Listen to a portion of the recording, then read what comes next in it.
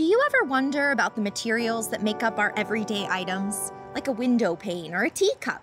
How are they so durable? And how has the same material been used in so many different kinds of objects?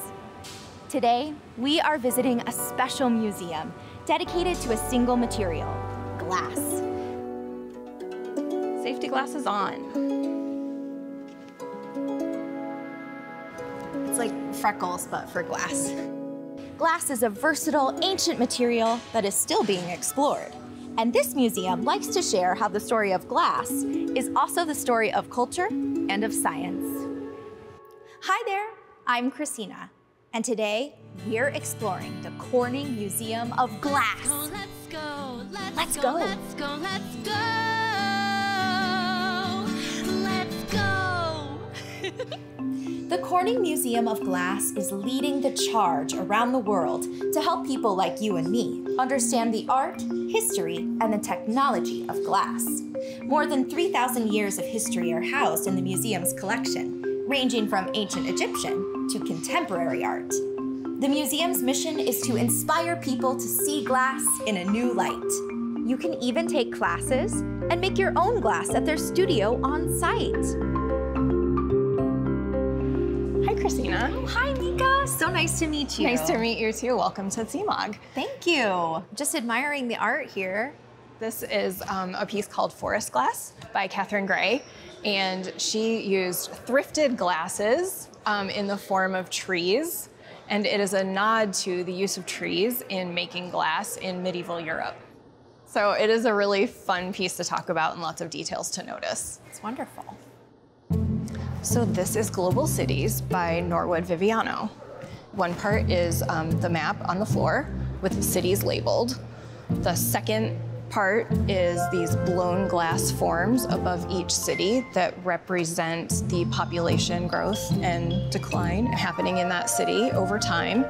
And the third part is this graphic along our wall, which has each of these pieces represented chronologically, so from the oldest to the newest, with some world events kind of outlined as well. Now, I've seen a lot of paintings, but I've never seen something quite like this. It's very immersive, three-dimensional. What makes this different than a painting or a drawing? So with sculpture, and in this case with glass sculpture, you can walk around it. You can examine it from a whole bunch of different sides. And in the case of this work in particular, you can represent data in a 3D mode instead of just numbers or a graph. I see bright blues, I see dark blacks, I see some purples. Do they have different meanings? They do. So the colors also represent how old the cities are. So the oldest cities are represented in black, the youngest cities are in blue, and the ones in between are in purple.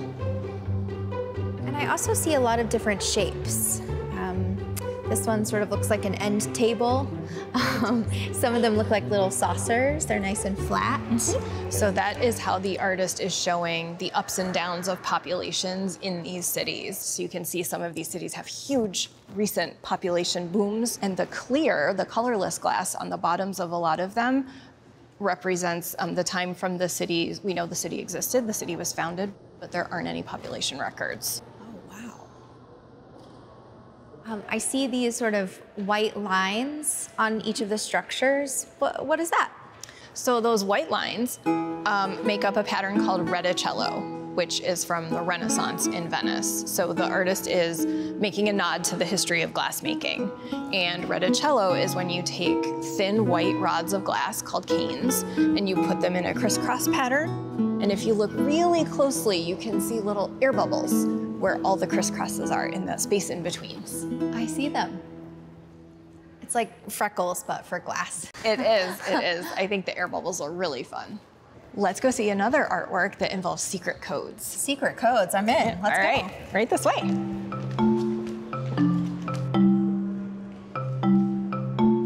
So this artwork is called Evening, and it is a chandelier that blinks a poem in Morse code. And it's about the slow, silent fall of night.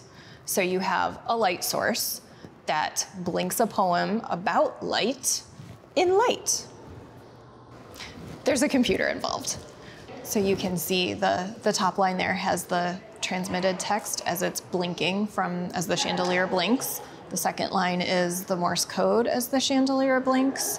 And the third section is the poem. From flower to flower, the hepaticas, widespread under the light, grow faint. The petals reach inward, the blue tips bend toward the bluer heart. Dash, dot, dot. I can follow along now.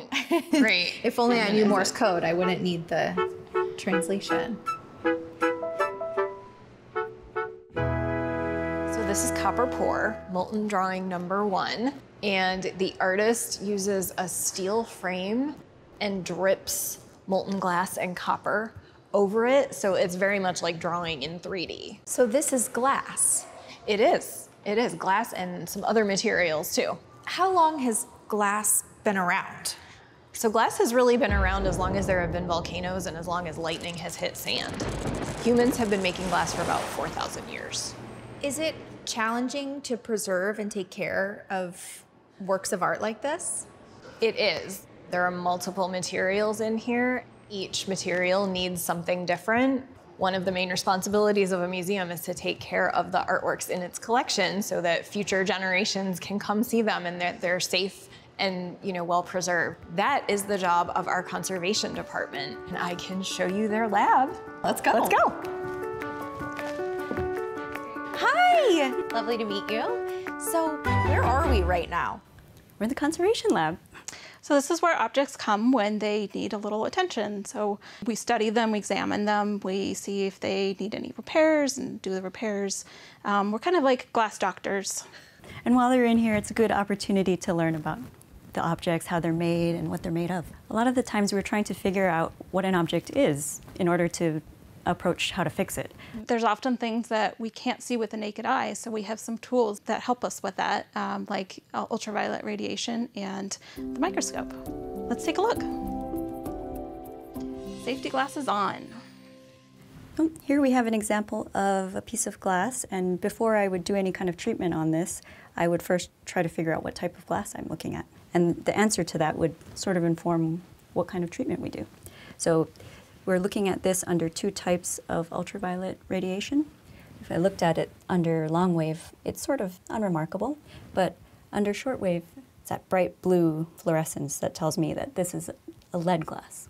Another exciting one is this sort of green transparent glass. Under long wave, you see that bright lemony yellow color that's characteristic of a uranium glass. This is a type of radiation that's not visible to the human eye. Why do they show up as different colors? The compositions of glass itself is different.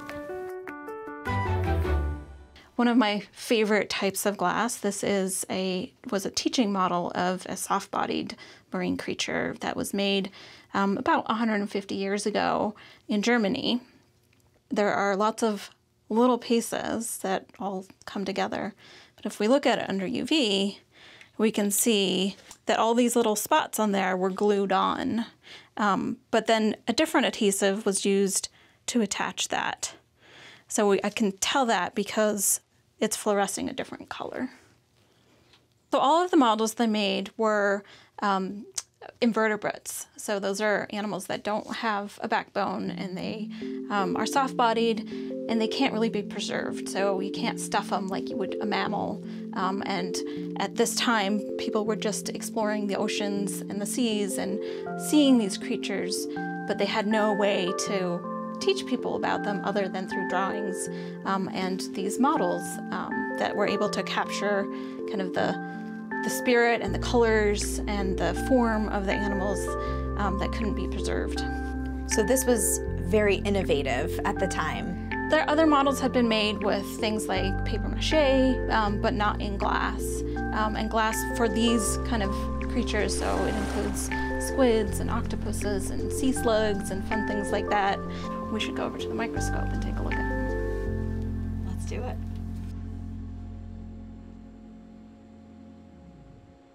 Let's take a look at his head first. So here we can see his little eye. We can see the different paint colors. There's reds and blues and some yellow and these little dots. You can see how the light kind of bounces off of that cracked surface. And so moving light around can often be helpful in seeing where a crack is. So here we can see these arms. So these are kind of tubes of glass with these suckers on there. And you can see how kind of held together by this other material. So these models were made about 150 years ago. One of the big mysteries about these models is how they were made. So we know that they use basic glass making techniques and tools. There are really no people alive today who have been able to figure out exactly how to make these and how to accurately replicate them. The mystery remains. I'm feeling so inspired by all of the ways that this museum is dedicated to glass. I'll never look at glass, or through it, the same way. Well, I've got to go reflect in my journal. See you next time.